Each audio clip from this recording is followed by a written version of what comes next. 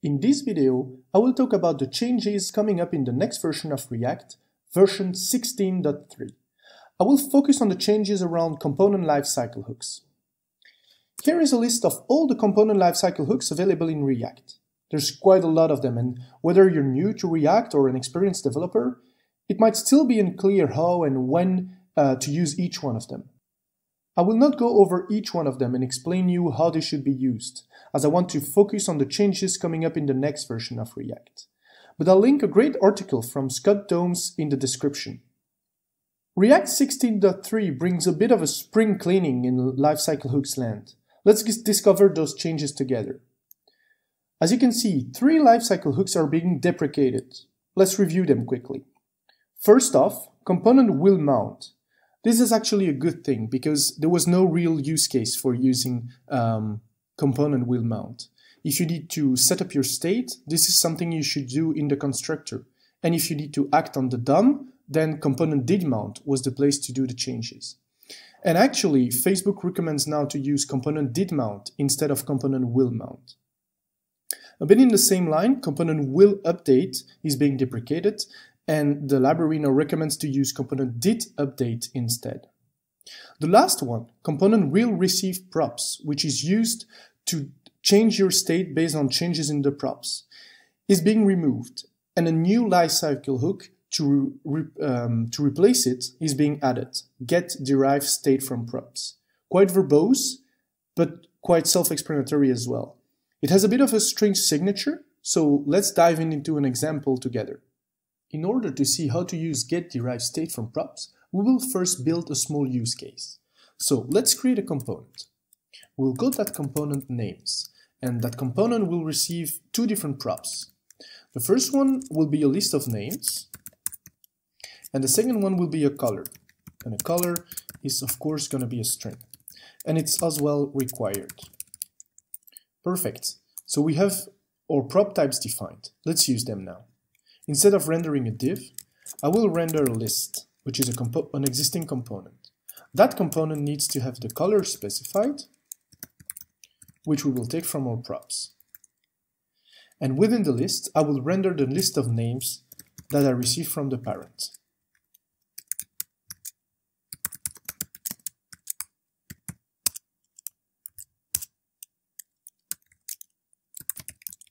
And of course, we don't forget to specify the key to make React happy.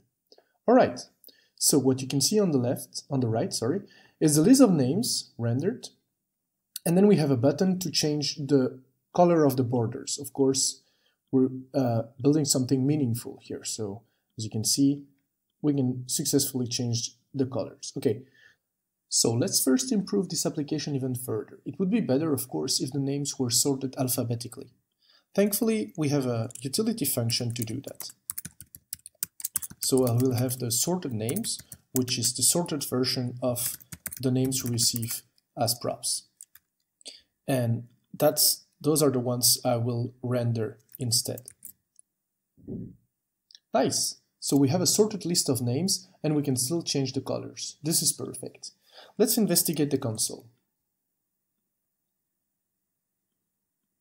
The utility function defined to sort the names is as well printing in the console every time it does so.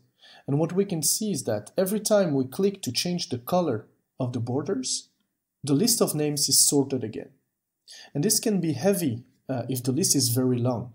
In terms of performance, that's not ideal. So let's see how we can improve the application to solve that problem. Instead of sorting the list of names every time the component renders, we will only do it when it's really necessary. And a good place to start is of course in the constructor.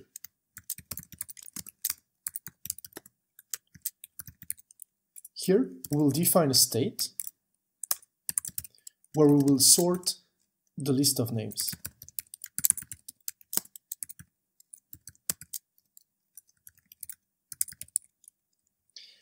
And now, instead of sorting in the render, we will simply use the state we have defined in the constructor.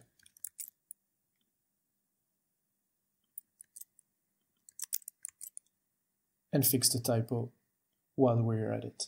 Now, every time we click to change the color of the borders, we see that we don't sort the array anymore.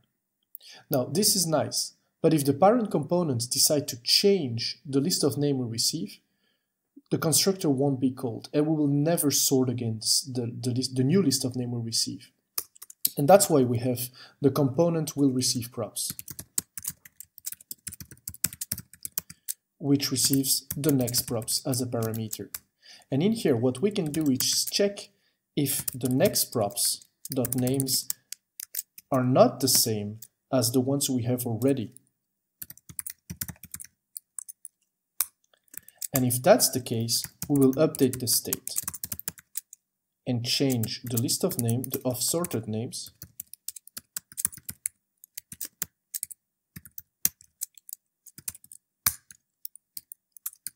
with the new names we received.